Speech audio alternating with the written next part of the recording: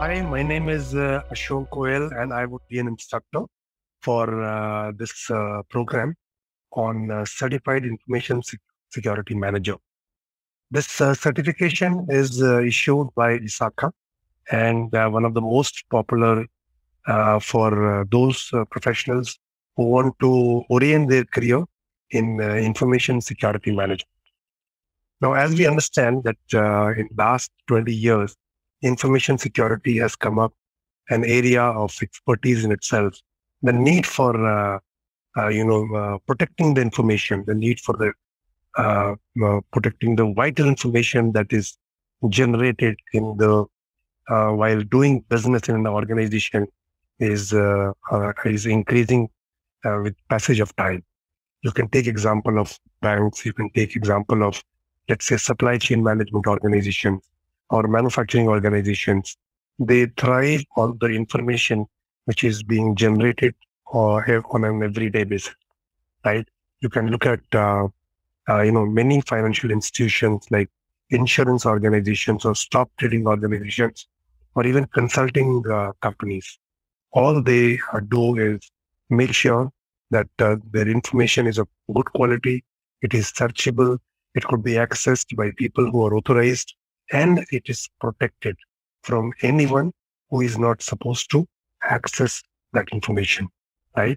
So let's understand how this entire domain of security management, information security management, has been put in the form of a framework by ISACA.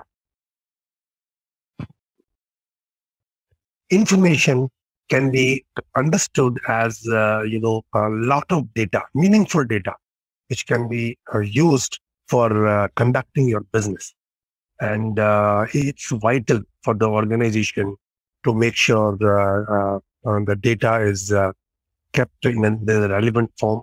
It is kept in a way so that it can be accessed by the right people, and it is protected from anyone who is not supposed to access the data. It's a confidential data for my business, right?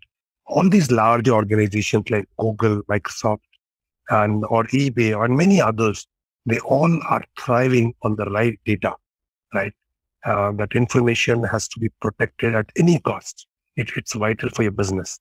So let's understand that how this protection of information has been changing over a period of last, let's say, 15, 20 years. Now, we understand that our information, lots and lots of information is protected, is stored on hard drives, on hard disk, right?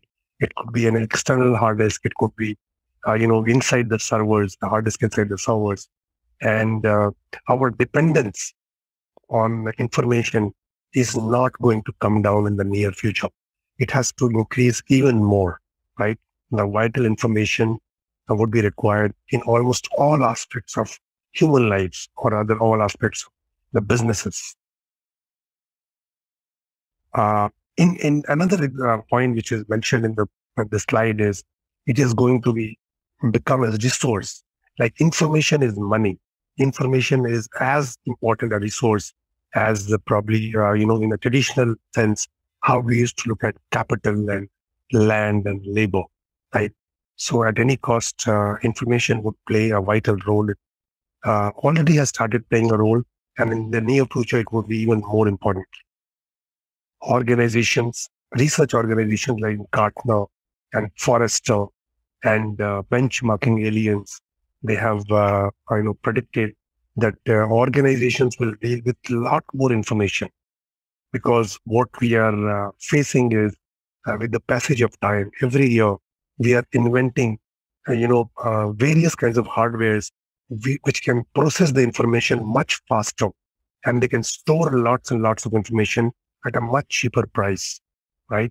So maybe in the next decade, or even let's say 20 years time, we would organizations would have to handle a lot more information, maybe 20 times, 40 times, and so on, right? So information protection becomes all the more important.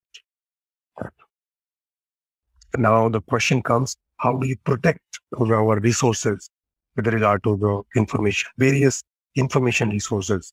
So one could be arrive at a critical governance function.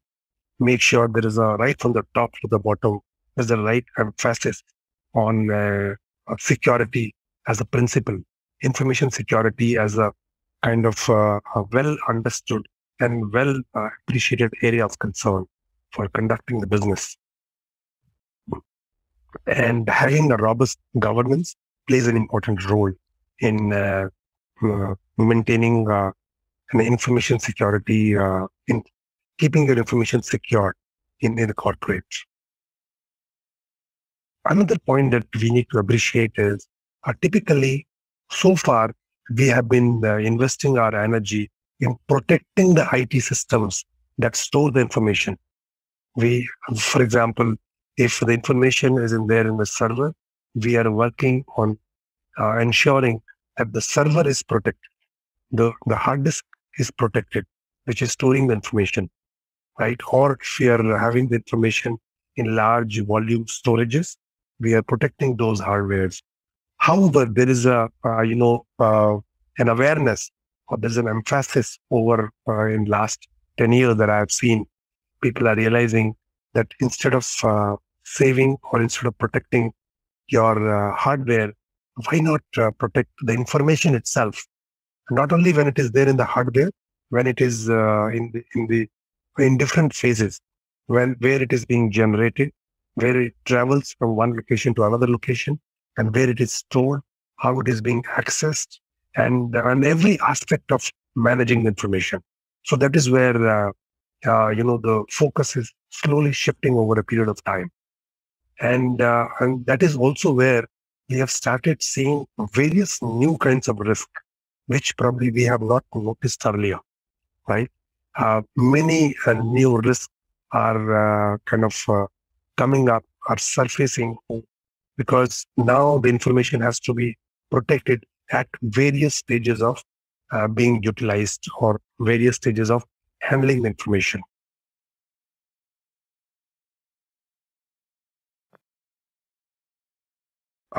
This actually does not need to emphasize anymore. It's well understood that responsibility of security management and security governance has to come from the top management, right? Otherwise, the right kind of culture, right kind of environment will not get percolated in the organization. People will not take it with the right kind of commitment if it is not flowing from the top. So responsibility for the information security management and governance has to flow from the senior-most management in the organization, which is probably the board of directors or the executive management of the organization, because it should be understood as an integral part of doing the business. For example, if you take a bank, managing the information is vital for doing the banking business, right?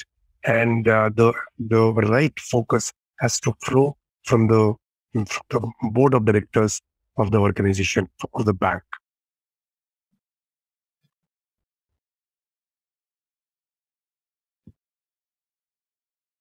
Yeah.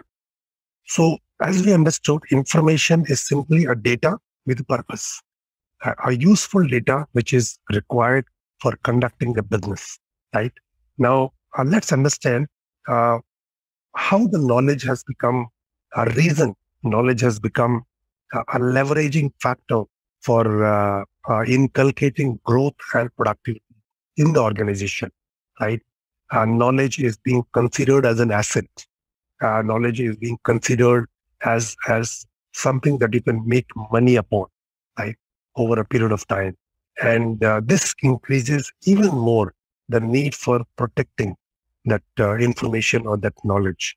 And what we are arriving at is, if we maintain an environment of good information security governance, governance would be a set of rules, set of regulations, or a framework which could be appreciated by almost all teams within organization, all the people, and certain standard principles could be followed and practiced across. Now, if we manage a great governance of information security, we would surely reap so many benefits, right? There would be the right organization culture. So then information security governance would not be confined to certain senior leaders or to managers, but it would become the responsibility of almost everybody in the organization. People will start developing an appreciation, and slowly it will become a part of the culture in the organization, right? It would take care of course, the legal liability. There would be a compliance policy on how good governance could be ensured in the organization. How do you ensure that you minimize the uncertainties in the business operation, right? Any business would have some risk to be handled, some uncertainty, right? Now, if you have a good, well established, well accepted uh, information security governance, it becomes all the more easy to conduct business.